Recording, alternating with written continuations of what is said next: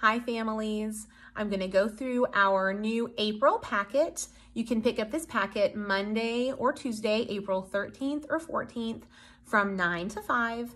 You can also at the same time drop off your child's completed previous packets. We had one packet that we picked up right after we found out school was closing. Then we also had another supplemental packet we passed out the next week in case you need a little bit of extra work to take you through till now.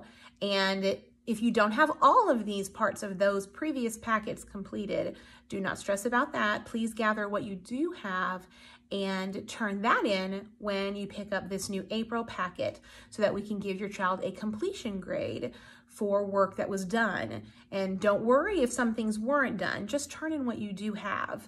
Now let's go through the new packet you'll be picking up this week. Now we've tried to put together a packet that would be very simply put together so it'll be easy to complete it, but will still be challenging for your students. And the very front of your packet, you're going to see your child's name. This is Trinity's, and at the bottom it says there's a parent folder inside, a student daily work folder, and then there are some extra things inside to help you and your child as you complete this work. What I recommend is to put this whole packet where your child can't have access to it so that you can choose what your child takes out and when they take things out so that it can stay organized. Now the parent folder is the very first folder you're going to see inside of the packet. And the parent folder will be used if we do have to send home any other work. The helps in this parent folder will be a benefit to you. Now, the first thing you're going to see in your parent folder is a stack of construction paper. This can be used if there's a character trait that one of the videos I make are talking about and your child is to draw a picture of that character trait, or if they've read a book or you've read them a story and they want to draw a picture from that story. If you assign them something or if I assign them something in one of the videos, they can use this construction paper to complete that. Inside of your parent folder, you're going to see a table of contents, and it's going to tell you what is inside the folder. Now, on the left side of the folder, you're going to see 2 readers.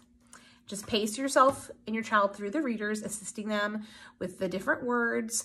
Don't just leave them to read them on their own because they might read the word incorrectly, but it sounds right to you, and so you're going to think they're reading it correctly. They might say, the little boy washed his hands. Well, those words are not going to be in most of these stories. It might say, Pat got wet. And so if you're looking along, you'll see, oh, that's not what the words say, you were guessing. So just help them to read instead of guess. There's also going to be a picture key. This is going to help with some of the papers that you're going to see a little bit later in the video in the student packets. In case there's a picture that the student is to write a word of and you're not really sure what the picture is trying to say, this is going to be a help to you. You're also going to see some word solving strategies. These are just some great ways to help your child if they're struggling with words. It's going to help them notice similarities in words, things they do know to help them read things that they do know. There's a stack of special sounds, and some of these special sounds, you'll notice at the very beginning, the first few pages are special sounds that we've already learned in class, but the very last pages will also have new special sounds that we will be learning throughout the next few weeks. Your child might need some of this help as they complete some of their work in the next 2 weeks, so keep this in the parent folder to help you with that. There's also something fun. There's a collection of scavenger hunts. And if your child is needing an outdoor activity, if they're needing to get moving, if they're bored, if you just need to break up part of their workday, you can help them complete some of these scavenger hunts. Send them outside to find the first 3 or 4 things. There's an outside scavenger hunt. It says find 3 leaves, 5 flowers, a spider web. If your child completes one of these scavenger hunts, if you'll have them put like a big check mark on it, take a picture holding it, and send it to me, I would love that. There's also a rainbow scavenger hunt, finding different colored items. There's a scavenger hunt as you look through your favorite books.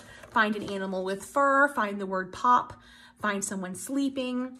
A 5 senses scavenger hunt, something that smells good, something that crunches.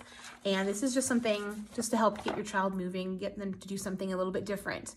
Since we're at home a lot, it might be a little bit of a help to you.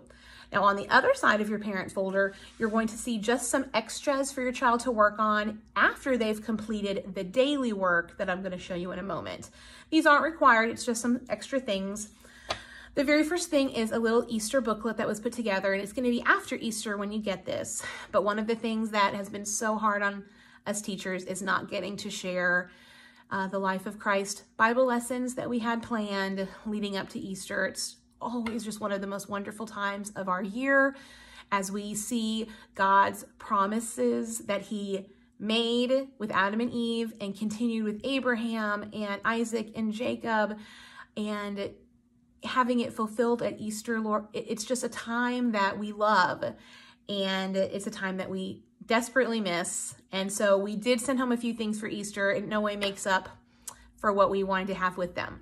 But there's a little Easter booklet. There is an Easter coloring sheet of the Easter story. There's an April calendar, and we usually complete these calendars as a class so your student will know how Miss Terry likes them to do it. A fun thing about this one is there's also a blank one on the back, and they can complete the days as the days happen. It'll help them actually use the calendar a little bit more. There's a small packet of April themed activities, filling in a sentence. There's some numbers. These are just things to do extra if you've already completed the daily work for the day. There's a small science packet. There's also a money packet and a number word packet. The very first page you're going to see are number words, and we have a chart that's on our wall in the classroom that students can refer to anytime they need help, and they're not going to have that at home. So they can cut this out and make flashcards to help themselves remember what the number words are. They can just keep it like this and pretend it's a chart and have it posted when they're doing their work to use it however you see fit. On the next side, you're going to see some coins, adding coins together. It'll be helpful for them to write down the number of cents that are in each coin when they're adding them together. It's definitely a higher level of critical thinking than we're used to in kindergarten, but I think they could be ready for that. There's also going to be some pennies to cut out, some pennies, some dimes, and some nickels. It'll help them counting by 1s, 5s, and 10s. There's also a piggy bank, and there's instructions that show you how to put it together. These are all of the things that are in the parent folder. Next is the student folder. And what I've done is I have reused their seat work folders. So their names should already be on them. And if your child already took home his seat work folder during our very first packet pickup, then I've just added another folder. Now inside of your child's student folder, you're going to also see a label that tells you which one is the student folder, has some information right here for you to read. And what you're going to see are daily packets for your child to complete. This is day 1, so this will be completed on Monday the 13th if that's the day you pick it up. Whatever day you started on, the 13th, 14th, or 15th, this will be day 1's packet. It'll say day 1, and the front of it is English language arts, a little bit of warm-up. You'll probably have to walk your child through this. I'm going to make a video where I can walk them through this to help them. It's black and white, so I would like your child to color it beautifully. On the back of that cover sheet, it also says day 1, and this is a math day 1 paper. So each one of the day's packets are going to begin the same exact way. Day 2 will say ELA day 2, day 3, day 4, and then you'll have on the other side of your child's folders day 6 through 10. That's the second week of work. Now you'll notice there's about 3 or 4 pages added after this cover sheet. This very first paper after the cover sheet is going to be your critical paper of the day. If there is a rough homeschooling day, if there is family visiting, if it's someone's birthday, if someone is sick, if you're running errands or doing projects in the house and school is a struggle to get finished that day, then if you're wondering, Miss Terry, what is the most important thing? You've got all this stuff. What is the most important thing? This will be the most important thing of every day. The paper that comes right after the cover sheet. This paper, when all of these things are turned back in, will be graded for accuracy. The whole packet is important and will be graded for completion. But you'll know the very first one inside of that day's packet is the critical paper that I'll be grading for accuracy.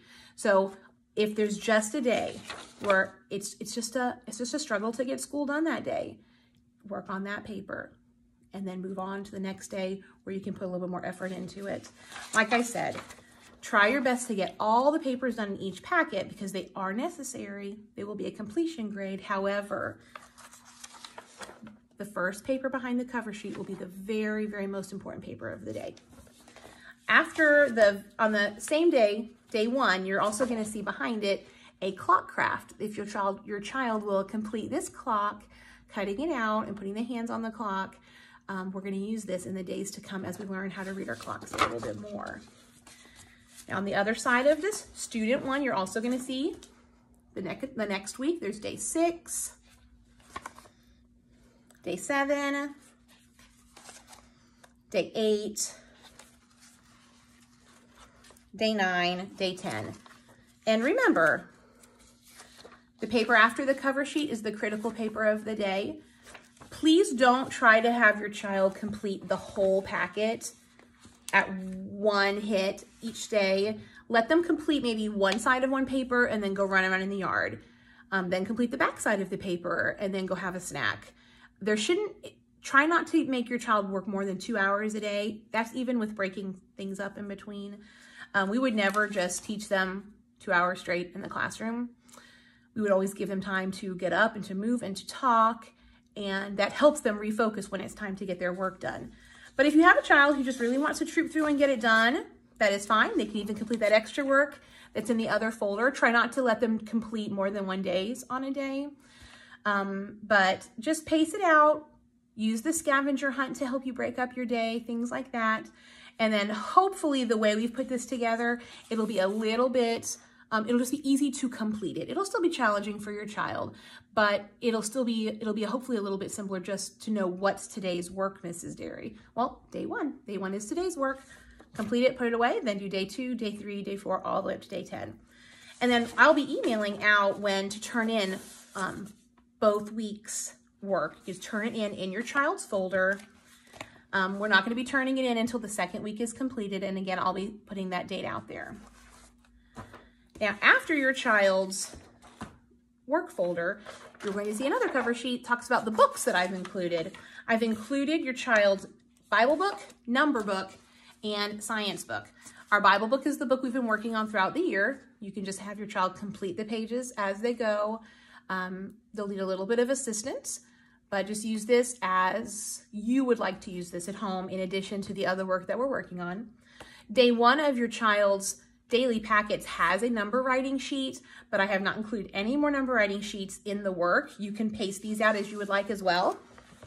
I typically have a child only do the front of a paper unless they messed up and they want to start all over again, or if they've rushed through it and they haven't done their very best handwriting, then I'll have a child do the back of it. But typically it's a lot just to get the front done.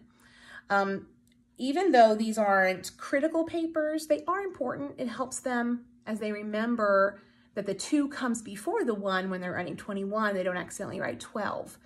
Just writing 2, 0, 2, 1, 2, 2, 2, 3 helps that muscle memory with their hand, helps them remember when they look at a number, they know, oh, the 2's first, it's 23, it's not 32. It's 13, it's not 31. That's a common one they confuse. So these are really, really important. However, you can use these as you would like to supplement the daily work. And then our science books, we would have started science in this 4th quarter. Mrs. Thompson does social studies the first 3 quarters of the school year and then introduces science in the last quarter because the students can read typically through the books. And it's just a really fun time that we are also missing, not being at school. And read the sections with your child. They might be able to read everything by themselves, but they might need some help. And then have them complete the activities in each section. Again, paste this out as you would like to paste this out. And then if you pre-ordered a class picture for your child, those have come in, and those who pre-ordered will have those inside of their packets as well.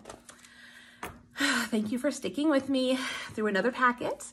Thank you for sticking with our school and having patience. I pray that your family is safe. I pray that your family is well. I pray that you're finding those wonderful moments in this new type of pace that we have right now that we're not used to.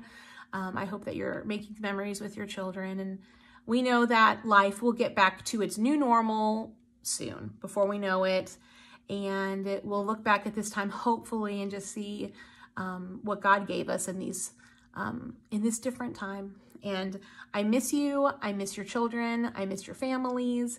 I'd much rather be teaching to sweet, beautiful faces, laughing at me and giggling and singing and shouting and whispering and getting excited and jumping up out of their seats. I'd much rather be doing that than teaching to a camera. But thankfully, we have the technology to do this so that we can keep moving forward. I pray that we will get back together in May. We have been planning graduation.